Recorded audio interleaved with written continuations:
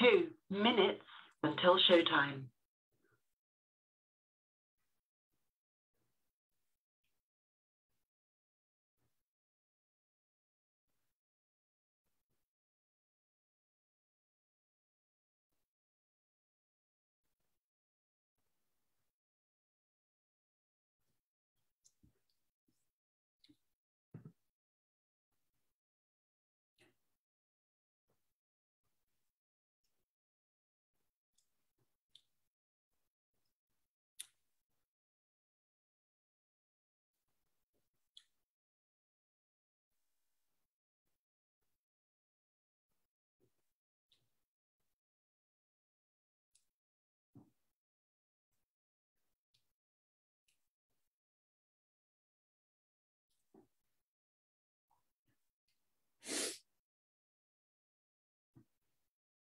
One minute until showtime.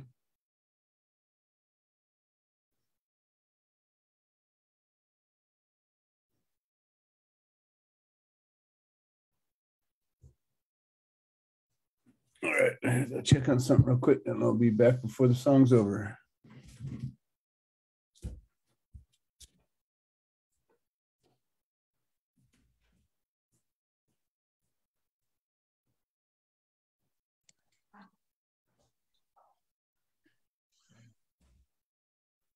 Here's a new concept, the empty chair.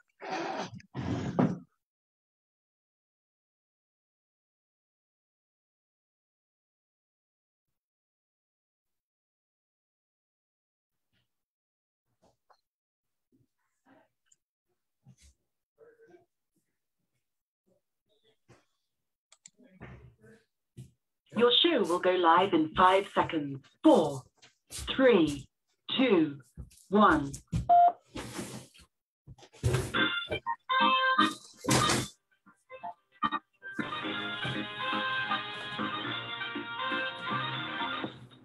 Every single morning, every single day, I go outside and see a world I really want to change.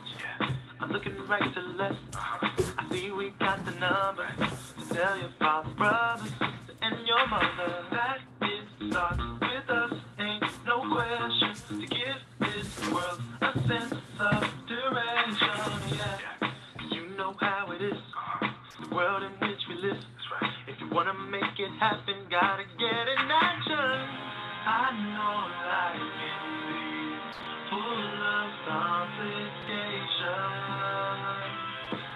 You and me know this is our situation. Start with us. Let's walk the change and celebrate a brand new day. 'Cause it starts with us. There's work to be done for everyone. It's time to get up. 'Cause it starts with us. Every single night, every single evening, people praying for a reason to believe it. But dare I say it now, we can be the ones to lead the conversation, make sure things are getting done. We're doing this for life. We're doing this for life. No one is a stranger. We'll do it 'cause it's right. Doesn't matter, not for cloud status. It won't be automatic, but we all accept the challenge. I know life can be full of complications. You and me, you know, this is our situation. Start with us. Let's walk the change and celebrate a brand new day. Come on, start with us. Walk the change, work to be done right now for everyone. Everyone, get up.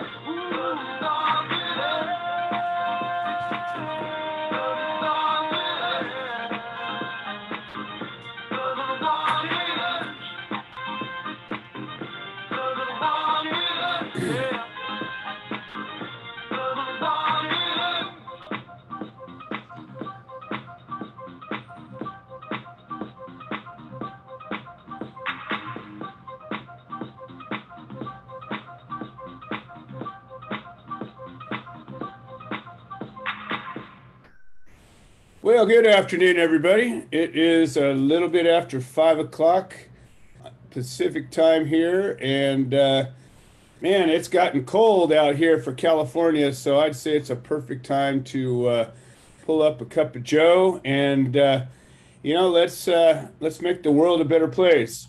So if you're listening to this show for your first time, you are either on our phone line where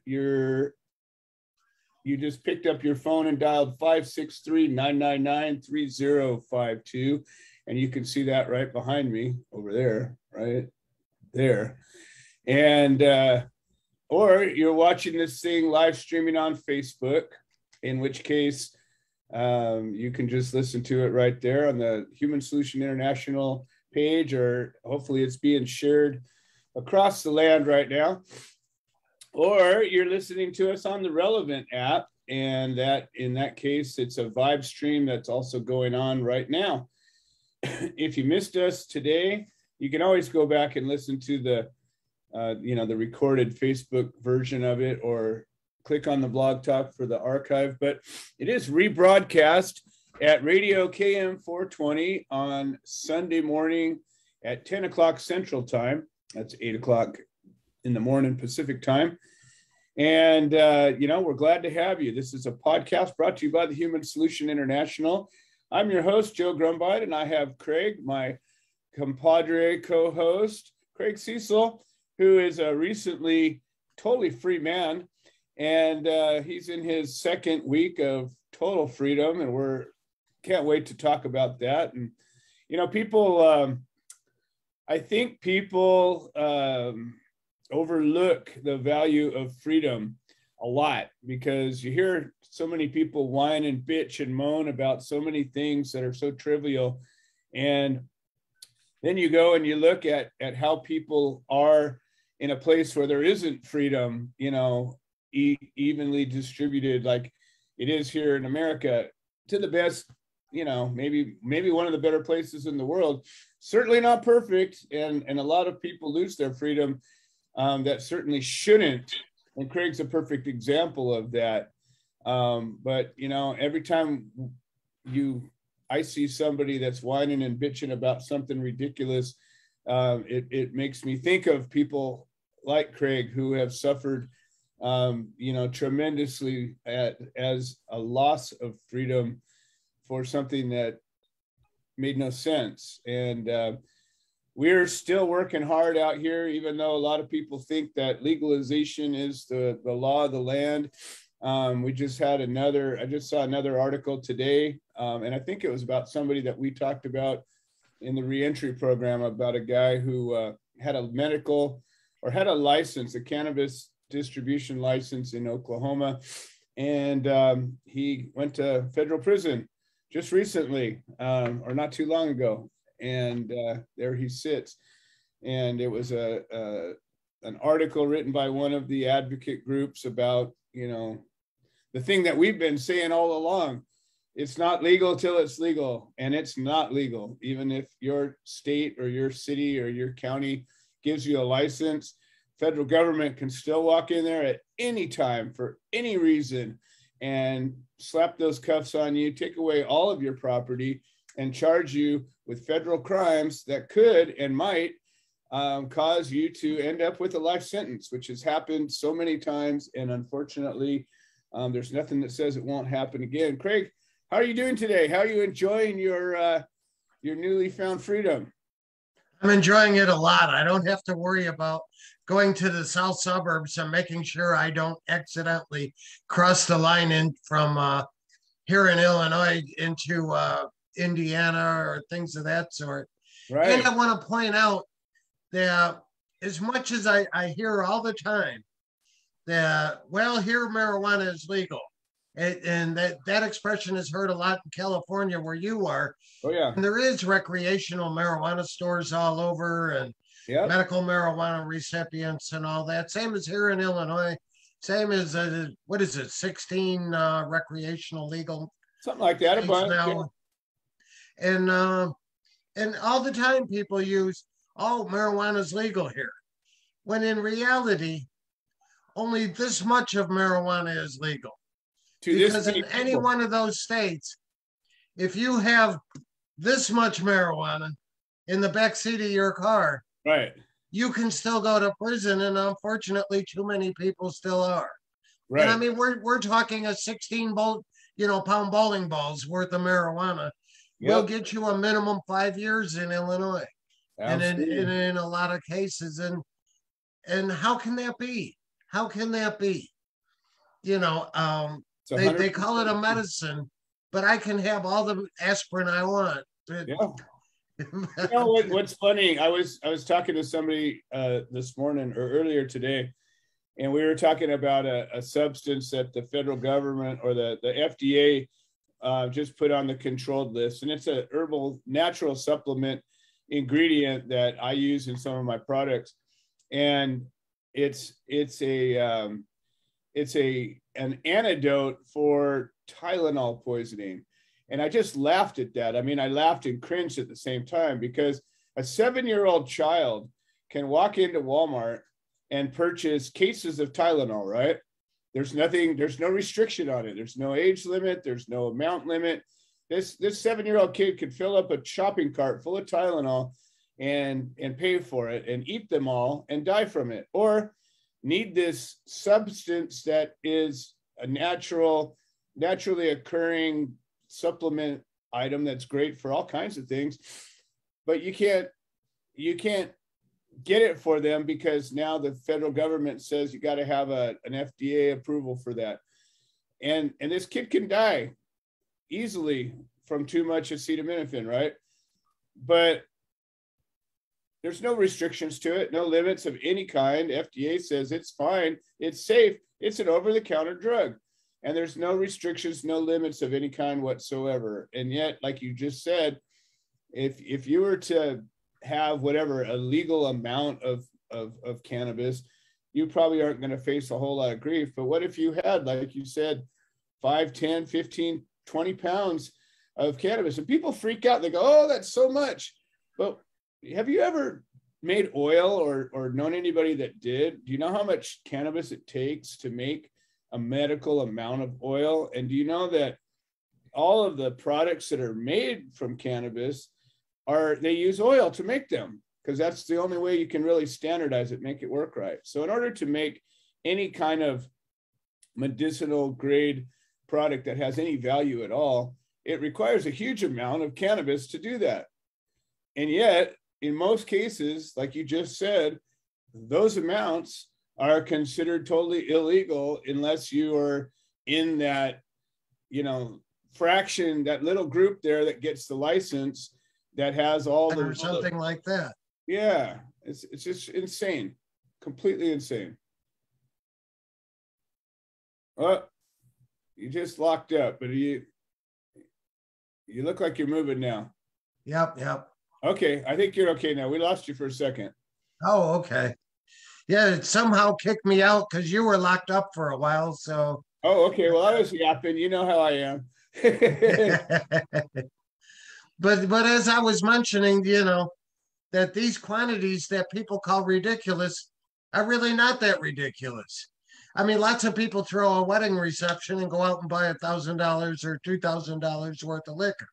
Now, of course, they're not going to sit down the night by themselves and drink that, but it's not illegal for them to have that, to fill up the back of the van with that, and nobody bats an eye at that. Well, not only that, but I mean, there is literally no limit to it. People have wine cellars that have thousands of bottles of wine in it, right? And people say, oh, wow, what a nice thing. They consider it a value. It's a good, what a great thing. But what if you had a pot cellar and you wanted to collect a pound of every kind of pot because you like to, right? Nope, that's totally illegal. There isn't a state in the world that you could have a pot cellar and have a pound of every kind of weed like you can have a bottle of every kind of wine or a case of every kind of wine or 10 cases. And in the pot legal states, it's still illegal to grow pot that is too strong. Right. It's illegal I mean, now who could think of that? Right.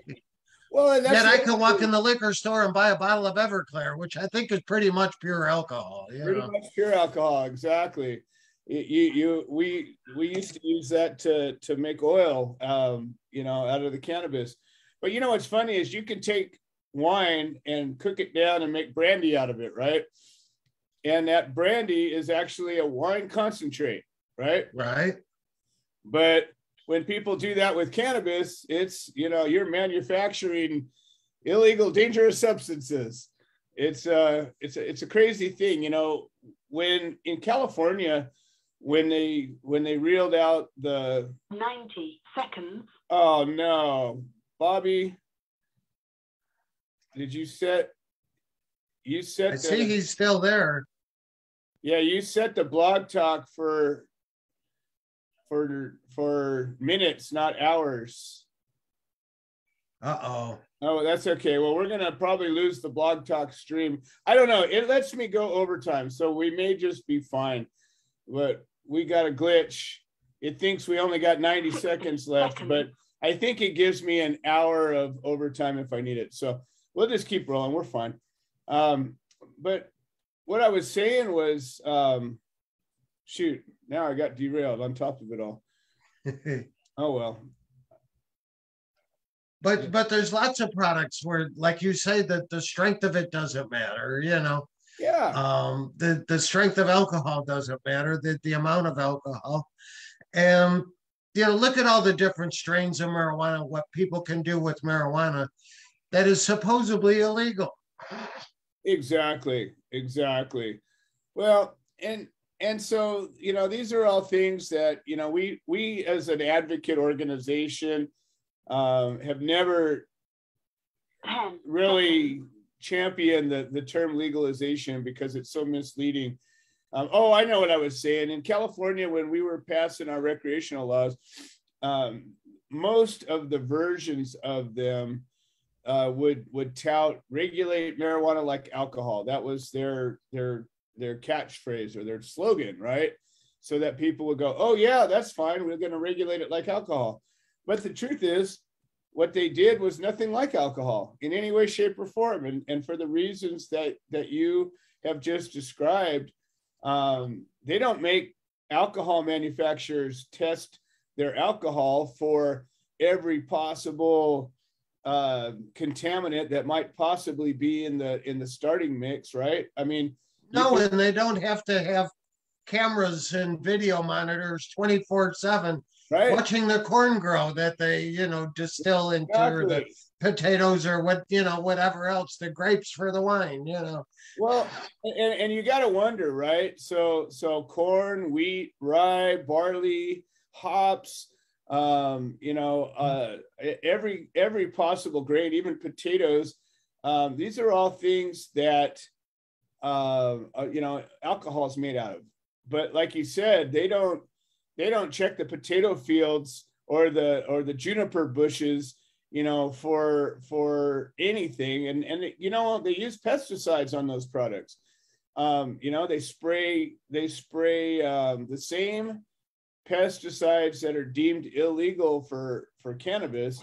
They spray those on the crops that they make alcohol with.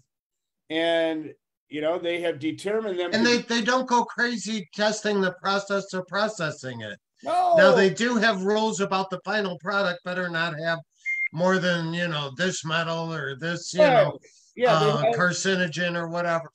But they don't regulate the process. They regulate the product, Exactly. And I have no problem with actual safety concerns.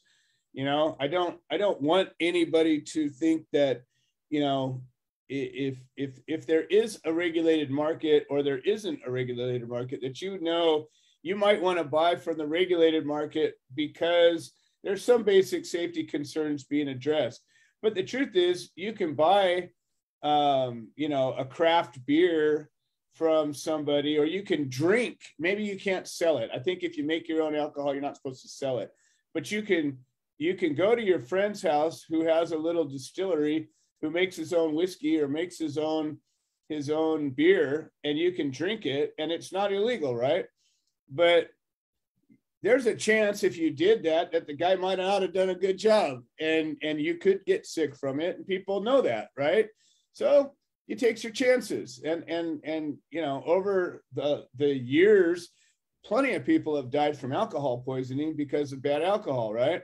There's all kinds of, you know, in Prohibition, a lot of people died from, you know, they were making alcohol out of sawdust and things that were not, you know, not good. And so, but you don't even have that concern with cannabis. Like, that's not a thing. Like, there's no cannabis strain that's going to be like methanol is and it'd be poisonous. There's no poisonous cannabis strain. I mean, of course, there was the paraquat, you know, incidents years ago and all that. But like I say, in my own experience, in my own canvassing, the bud tenders that work for the dispensaries here in Illinois that I've talked to, and even many from other states, they, to a person, they all tell me that they get most, if not all, of their own personal use marijuana from the guy on the corner that they've known for years, you know, because they trust him. They know what he delivers and they trust him. And the price is a third of what the store would charge, you know. Exactly. So, you know, this whole notion about legalization, you know, I think if we get down to the core of the problem, you know, this is about liberty, about freedom, about, you know, when you talk about paraquat, it was the government that was putting that paraquat on the field. It wasn't people doing that. It was an herbicide that was to kill the plant, not to make it better. And so, you know, these are all things that reality, when you start peeling away the onion on it, a lot of these things have nothing to do with safety. They have to do with, you know, limiting a market. There's monopolies involved. There's influences, and of course there's tax revenue, and all of these things, you know, add up to, it helps the big guys and it helps the government, but it really doesn't help the people very much at all. And most importantly, maybe it doesn't do anything for the people that are locked up. It doesn't do anything for the people, even the people that get out after they've been locked up. It doesn't do anything for them.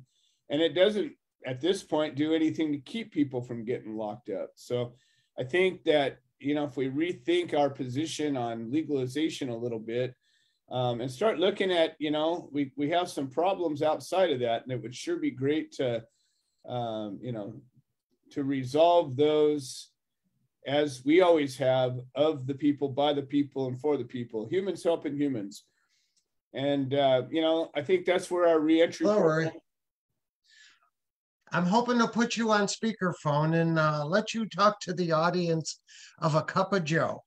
This is a podcast that supports those of us seeking to normalize cannabis in the, you know, in the American market, and that's concerned with people like you in federal prison. Would you like to speak with our audience right now? All right, hang on, Rory. Let me put you on speakerphone, and hopefully I'm going to do this right. You know my technical savvy. Look at this. Craig is a technical genius. All right, try this now, Rory. See if you can talk to our audience. Okay, can you hear me now? Yes, we can. All right, Rory, tell everybody how you ended up in federal prison. Well, I was in a relationship with a woman that had a little tiny grow room in her basement, and one of her friends' ex-husband turned her in, and the feds raided her house, and they asked her who she sold the marijuana to, and she said some guy comes over in a rental car. I don't know his name or his phone number, and they said, who helps you grow? And she told them that I helped her because she didn't want to tell on her friends. And her friends were the ones that told on her, and she never told on them. So they know she's lying. So they come to my house, and I just say, look, I'm not saying anything without an attorney. Needless to say, the DEA got pretty mad. They threatened to kill me. I told them, I don't care what you do, but I'm not saying anything without an attorney. And it just snowballed from there. When they got me convicted of helping her grow marijuana, Then, of course, in the media it says I'm the mastermind of a huge marijuana grow in Iowa, and the judge gave me 20 years, even though I was never charged with a code section that has a 20-year mandatory minimum. She just changed it. And circuit court denied me a certificate of appealability because they knew if I ever got back into court, they'd have to dismiss the charges because the DEA made a fatal mistake. Well, fatal for me, but they made a fatal mistake when they did not check the 317 cuttings she just cut for root systems. And the law is a plant is a plant with observable root formation of stem and leaves. And if there is no root system, then you have to use the reusable marijuana. Well, she had 317 tiny plants, or 300 tiny plants, and 17 little mother plants about 10 inches tall. And they let everybody that testified against me go free, and they put me in prison for 20 years. Because I was a rodeo clown and I was all over the internet. The prosecutor was only part-time, and This call is from a federal prison. needless to say, he got lots of media coverage, and he just happened to get on full-time then. Wow. Now, Rory, what do you have to say for all the people that say marijuana is legal pretty much everywhere? They have recreational marijuana, medical marijuana, all that. What do you have to say to those people? And tell them where you're standing to tell us what you have to say. I don't quite understand the question, but I guess if it's legal in so many places, why do they keep people in prison that are in for marijuana? I mean, I was never charged with possession and distribution. I was only charged with manufacturing. And that's insane. And where are you now? Sandstone, Minnesota, at the low. So you're at a low custody federal correctional institution, right? Yes. Now And that's why I called insane. because I had a question.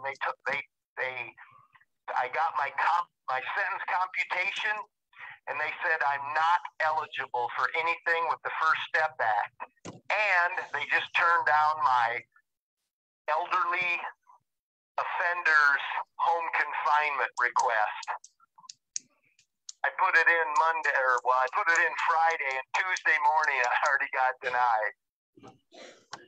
And I qualify in every way. So how is that a case can be denied appealability?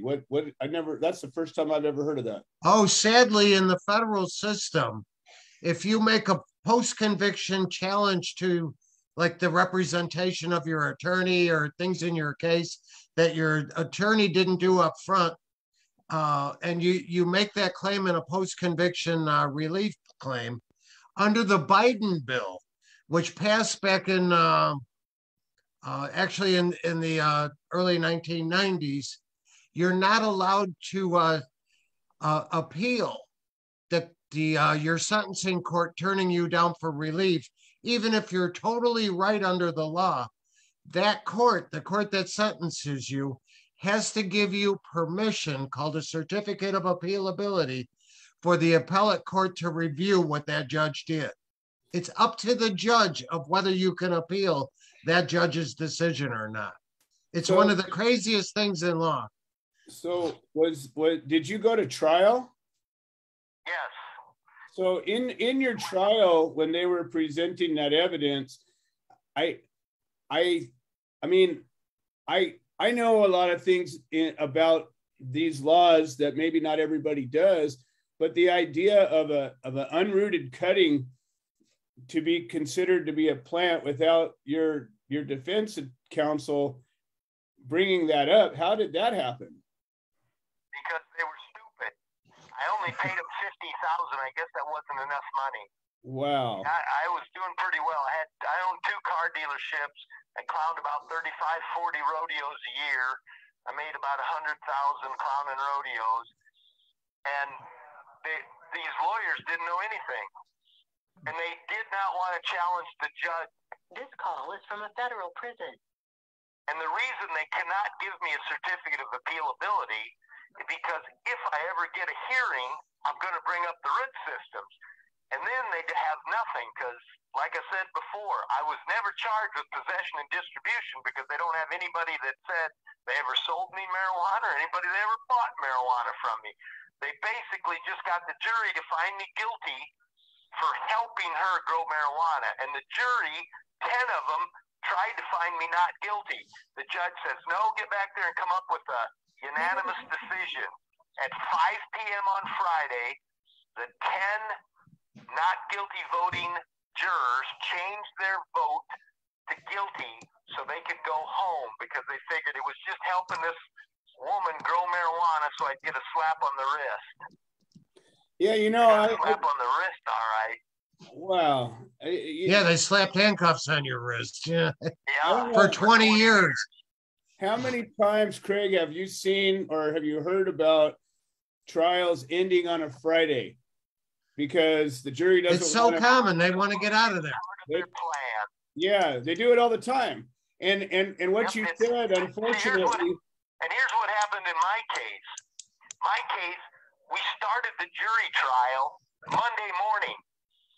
After they select a jury, they postponed the trial for 2 days because they knew how many witnesses everybody had, when we'd be done, and they figured that way at Friday night, the people voting not guilty will cave.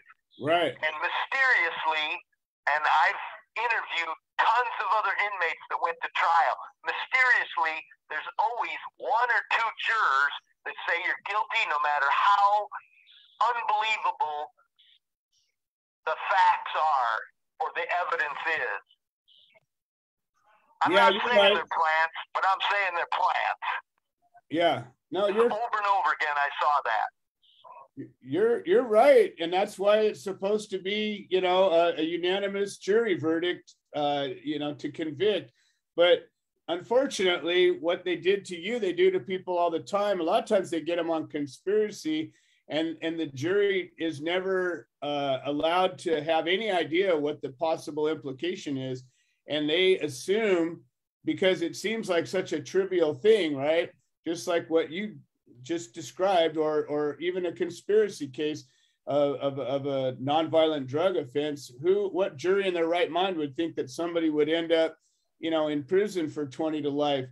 And yet, more often than not, those are the things that happen. It's unbelievable. So is there any kind of, I mean, is there any other avenue to file for some kind of a, you know, of an appeal?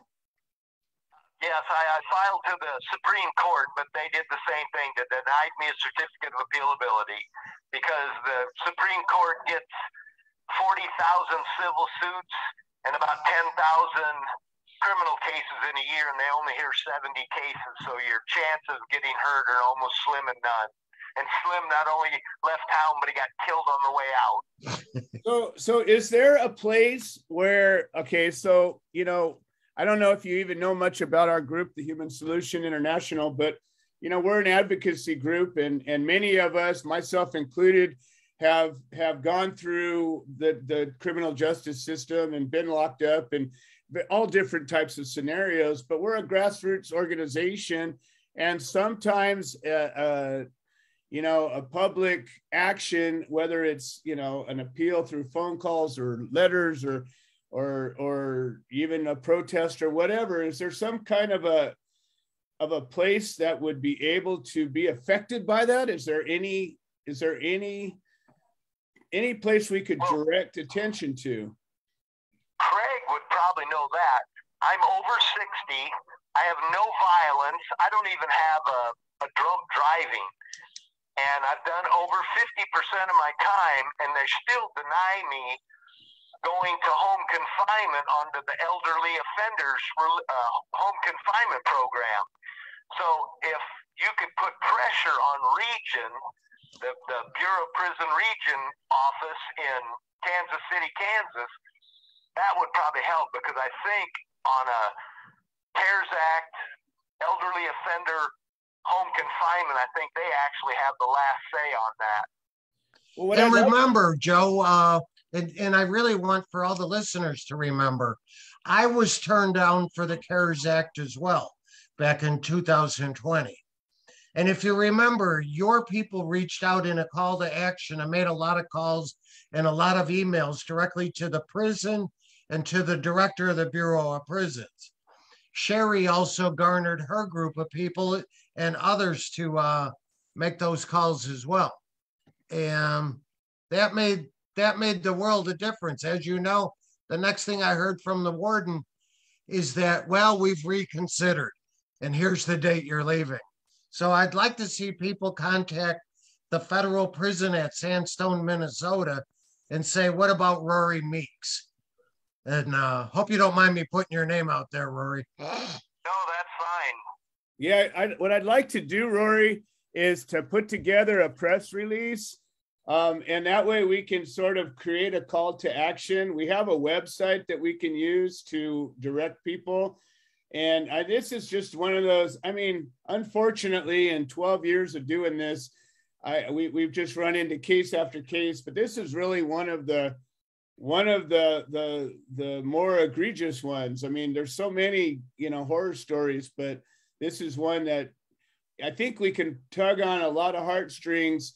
There's a lot of people, believe it or not, that even though they support, cannabis legalization and whatnot, when they hear about somebody that's in prison, they always say, well, they must have done something. But it sounds like your case is one of these super clean ones that we can get even the people that kind of the naysayers to get behind this. And, in the past, we've had hundreds of people that were able to, get a message, maybe even thousands. I don't ever know, you don't know what kind of a impact that you actually have sometimes, but I think we can put together a good call to action on this one. What do you think, Craig?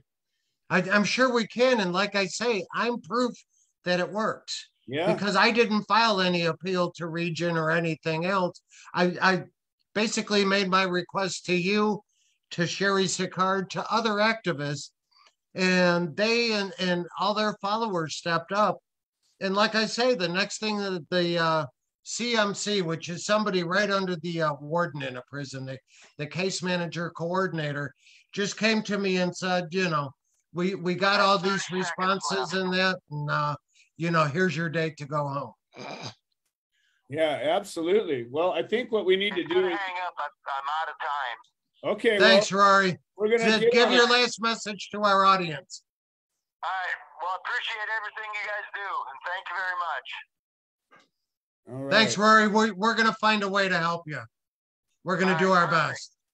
Thank you. Craig, that reminded me so much of the calls we used to do with you. Yes, especially with the recording in there. All of it. It was almost like a nightmare flashback. You ever have one of those recurring dreams? I know when I was going through my trial, I used to have these sort of recurring nightmares, about the events that had happened and getting locked up and, just all kinds of horrible things. And when you hear those, that, this is a call from a federal inmate, you're just like, whoa, that's one of those, I don't know, trigger points, I think. Well, just as you just noticed now, and people on the video had noticed, when my phone rang, I saw it was a call from the federal prison system. Right. And I listened to hear the name of the person, and I knew this was a person you'd want to hear from. Absolutely. Now, granted, there's virtually all the people in there are serving sentences that don't match their crime, if it even is a crime. Right. But he's one of the more egregious stories is that, he has no history of violence. He has no list of 20 prior convictions. He does have one prior marijuana conviction, but again, it's a minor case that, he got a little bit of probation for. And so what, right? I mean, what he demonstrated was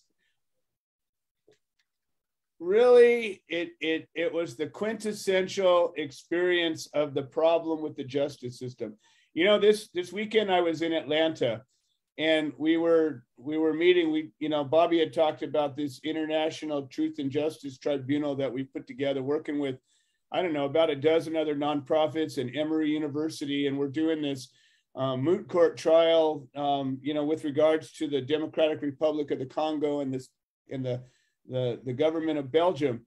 But while we were doing this, one of the guys that was actually really kind of spearheading this, a guy named Richard Freeman, and he's an attorney, and he left his law practice because of the corruption. He told us a few examples of just the things that happened behind closed doors that were just egregious, and that was on a civil and business sort of level. But you get to the criminal level, and I'm telling you, the story that this guy just described, a part-time deputy U.S. attorney coming in, more or less making a name for himself, and taking this guy's notoriety as a rodeo clown and building it into a bigger case than it was, and ultimately bolstering his career as a result. Now you got to wonder what kind of backroom conversations was happening between him, the DEA, and the judge to cause this to happen. And I can't help but think that there was something, sinister and dastardly. I mean, I don't know how PG I can. I mean, those people had to know. They had to know that they have pictures and all that. But as you know, that you've seen that trial, that Bobby knows and many of our listener knows, the trials don't make sense. In the middle of my sentencing hearing twice, after I mentioned things in my, you're allowed to give a statement before sentencing, the judge paused it and brought the prosecutor and my lawyer back into the back room after I brought up certain things. And they talked back in his chambers, not on the record. It was not recorded. It was not monitored. And especially me as the defendant didn't know what was being said, but they came out and changed things. And changed things especially for what was being represented for my sentence and the fact that my lawyer had waived an objection. Now, why wasn't I part of that discussion? And Right. That is how our justice system works. Like you say, it's a lot of backroom wrangling, Well, and I've told this story before, but when I was going through my case, when I had beat the first case and I was waiting for the second trial, I thought, oh no, it might have been before my first trial. Anyways, this well-known attorney, he was a cannabis activist attorney, and actually his daughter was my co-defendant's counsel, and we were at an event, where I was always representing the human solution and always advocating for the work we were doing even back then. And this guy took me aside and he pled with me. He says, don't go to trial. Just whatever you do, just find a way, take a plea. They'll give you a good plea. And this guy's known as a plea attorney. He's not a trial attorney. And he takes people's money, he takes tons of money from people, and he negotiates plea deals. Sometimes he does good ones, sometimes not. But he told me, he goes, you're never going to get a fair trial. He says, there's no such thing as a fair trial. He says they don't happen. Once in a blue moon, just like anything, there are some good cops out there. I would never say there's not, but are they all good? Nope. Are a lot of them not good? I would think so. Is there a lot of institutional problems that makes it easy to not be good? And what I mean by good is fair. Actually serving and protecting the citizens that you're supposed to be, rather than whatever else they're doing. It doesn't matter what it is. Well, the same thing with the prosecutor. Prosecutor's job isn't to get a conviction at all cost. A prosecutor's job is to select the cases where there's actually a case and go after those, with a vigorous trial, just like the defense attorneys, right? I mean, the prosecutor's job is not to take everything that comes their way and flex every muscle they have and pull every string and cash in every favor to get the guy convicted at any cost. That's not the prosecutor's job. But you wouldn't know it if you ever spent time in criminal court, because they sure act that way. Well, look at poor Rory. These are cuttings from plants about the size of your hand. And he was held responsible for a kilo of marijuana, 2.2 pounds, for each one of those cuttings because they considered them a plant. Right. Now, how logical is that to anybody? It's not. Right. For one, it's not 2.2 pounds, and it's not a plant. It's just a cutting from a plant. You know? Right. Yeah, I remember at my trial, you know, they had caught me with 3,000 plants, but the lion's share of them were cuttings. And that was one of the things that, you know, if we needed to, luckily though, that never came up, and even more luckily, the feds never picked it up. But had they, I mean, I was facing a 10-year mandatory minimum without blinking an eyelash. And I was guilty without blinking an eyelash because there was no federal defense, right?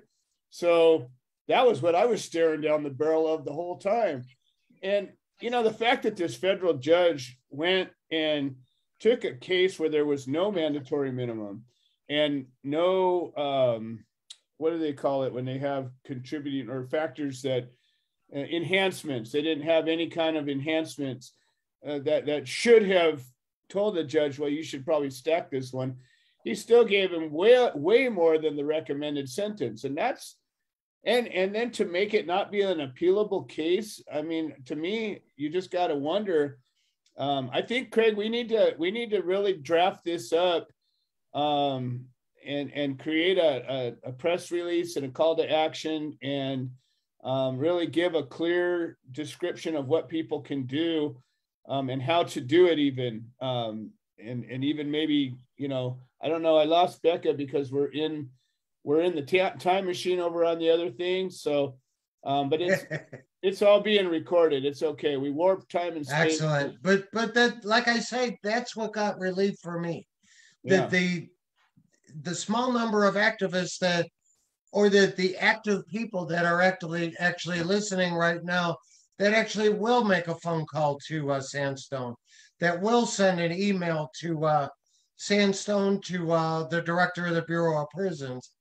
You know, these things make a huge difference. And they walked me out of prison on June 16th after I was turned down the end of May. The reason I was turned down the end of May, oh, well, you know, first of all, you had gotten in trouble for hot water in your cell a few years ago. Oh, yeah. And, you know, was I a danger? That hot water also had my instant coffee in it, you know? Right. But these are the kind of excuses they give. And, but once I got all that pressure from the phone calls, from your listeners, from Sherry's group, that convinced them that it was easier for them to release me. And right. the warden himself came to me and mentioned, you're not even eligible for relief. He goes, I can't release you because you're a lifer. Right. But he says, you know what?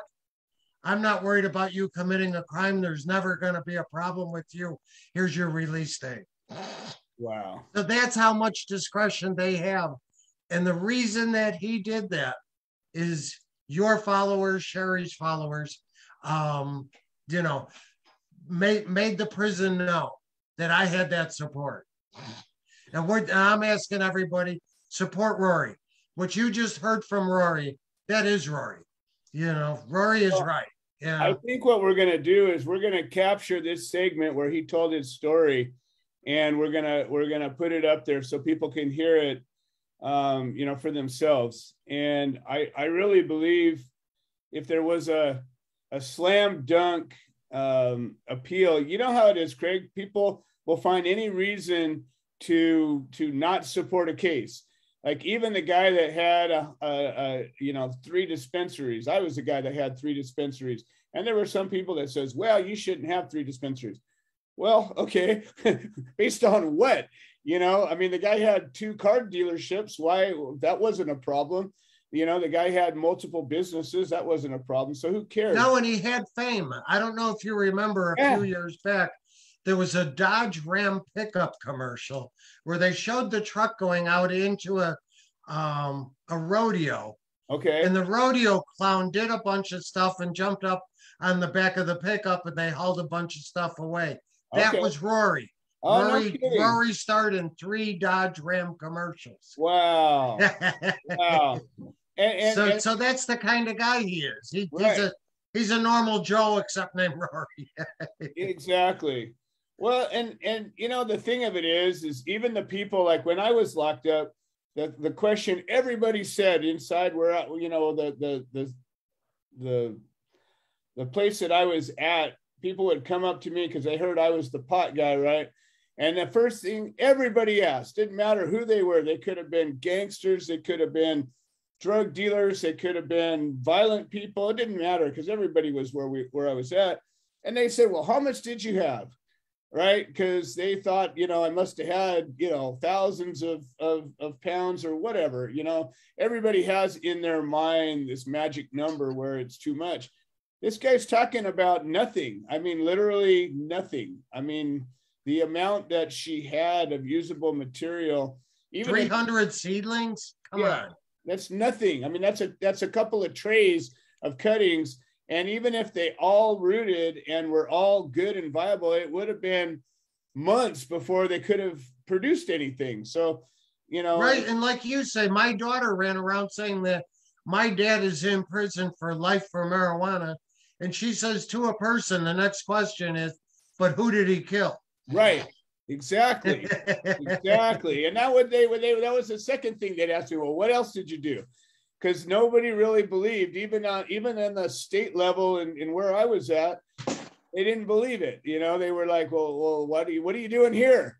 And you know, imagine that in a simple place where I was at, as opposed to, you know, a place that you were at, where, you know, it's supposed to be for only the most violent and you know, I mean, everything. You were the next level down from a supermax. You were one of the, I was in a high custody penitentiary, you know. You were where dangerous people are supposed to be held. I saw a lot of killings, you know what I mean? Unfortunately, that's part of that environment. Wow. And that's sad. Why was I there? Yeah. Even the staff would come to me saying, you don't belong here, you know. And they met not only in the high custody prison, but in prison altogether. Wow. And these are the guards. And Rory, I'm sure, is hearing the same thing, even in the low custody institution he's in. Well, I think we have the makings for a good call to action. I'm gonna stomp on the gas on this one because I really think that you know, this is one maybe we'll be able to engage some of our partners in this and you know, take this all the way through our YouTube channel and the social media platforms and the website and everything. And like I said, I think what we'll be able to do is take the piece of this that is recorded and be able to use that to create a press release.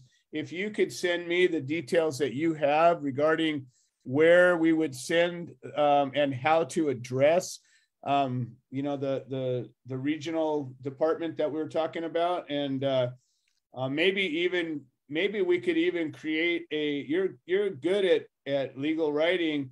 Maybe there's a way to just create a simple template that would be clear and accurate and you know, useful. Not that everybody has to copy it word for word, but at least to have the salient points that would make sure that they knew this was for them.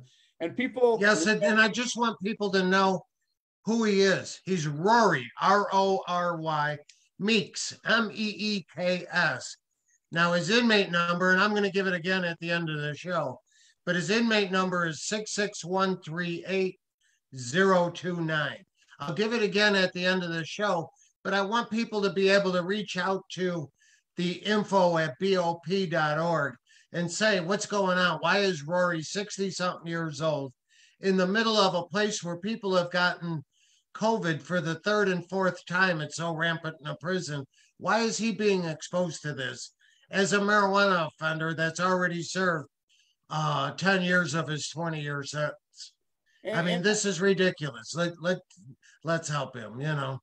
And the thing that's crazy is that even, you know, after 10 years, you know, I mean, it's not like this is 10 years later after the fact, and they're still the powers that be that still want to keep their thumb down on this guy that hard.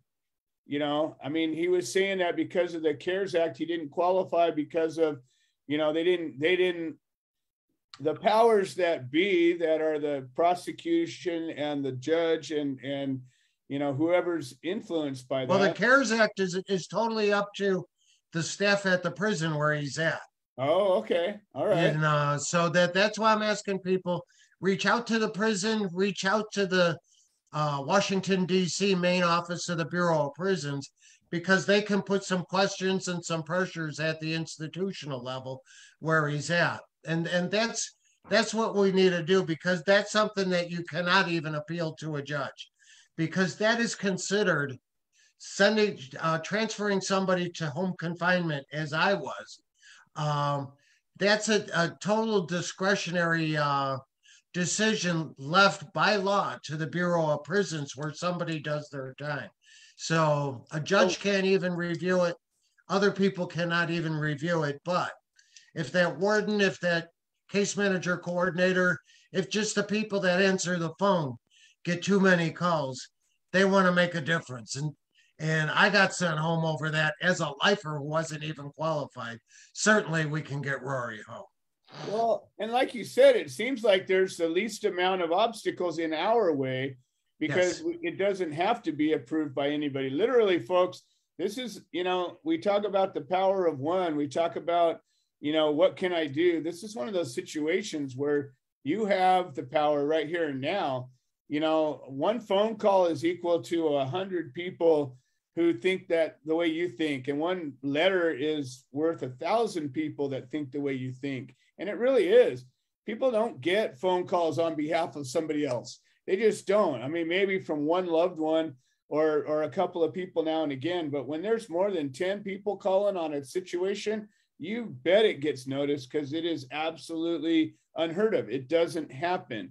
So this is, and they can make the world turn. Like I say, I was not eligible, but when the staff came to, I was working in the factory, when they came there and my supervisors and other supervisors were worried, why is this group of bigwigs? And they explained that they're coming to get me because I'm going home. That group knew I was a lifer and not eligible to go home. Right. And I got an attaboy from every single one of them. Yeah. Right. Right. No, absolutely. And again, this is one of these situations where, you know, if you want to make a difference, this is an opportunity that you have to, you know, so many groups and so many people believe that the only way to make change is to pass a law.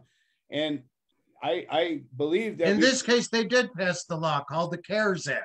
Right. That they passed in actually March 27th of 2020. President Trump signed it. Yeah. Right. Right. But the law the law made it possible for this to happen. It didn't make it to where it had to happen. And that's the problem with most laws, is they create a place for things to happen, but there's always a place outside those laws, and there's always a place where the law doesn't do it for you.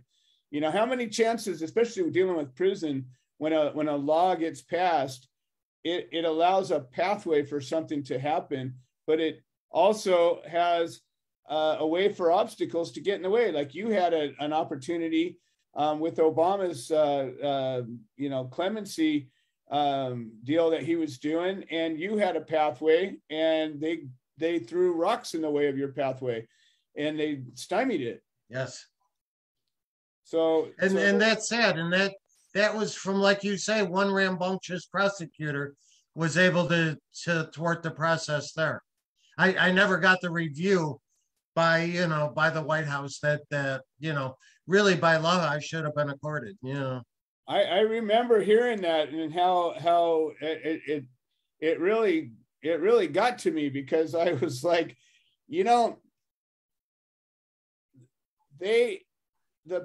the criminal justice system acts like gangsters in the worst possible way. So when gangsters want to hurt you, well, they might hurt you, but when they really want to hurt you, they go after your friends and family, right? That's the thing that you can't do anything about. And I can remember when I was locked up and the prosecutor was doing things that was keeping me from being able to get out. And my wife was trying to do everything she could to, because we had a pathway to get me out. And my wife was trying to, you know, exercise every possible option she had. And I can remember when she called me up one time afraid because they threatened her and they told her the things that they could do to her. And I was locked up, so I was powerless. And to feel that angst, like, you know, it's the most horrible feeling. And they do that. And it's dehumanizing, and it completely diminishes, you know, it breaks spirits. It's how people, you know, throw in the towel because they lose that, you know, they lose that hope and fight. Well, Craig, we had a bit of a glitch, but I think we had a powerful show. And I believe that we've got a call to action, and I'm gonna do what I can to get something up on the website by tomorrow, and get this thing clipped up so that we can use it. And you know what, if there's ever a time that you want to get involved, today, tomorrow, the next day is going to be a great time. And I can't imagine if we do this thing even halfway good, that we might find out that Rory Meeks got himself released to home confinement because of the efforts of a bunch of activists and advocates all across the country. Craig, why don't you give us your final word here? And that's true. We collectively can actually walk a man wrongly held in prison for more than 10 years. We have the power to walk him out of prison. And I hope we, meaning each and every one of us, can just make that phone call, can just make that email to either to the prison or to the director of the Bureau of Prisons. And again, just one last thing. His name is Rory Meeks, Meeks. And if you just want to get his information, his Federal Bureau of Prisons inmate number is 66138-029. And it'll be on the Human Solution International website tomorrow. Fantastic. Well, thank you, Craig. As always, a great time doing this. It's so much better doing the show, you being a free man. So it just warms my heart. We're right on time. We'll catch you guys all next week. And thank you for helping, everybody.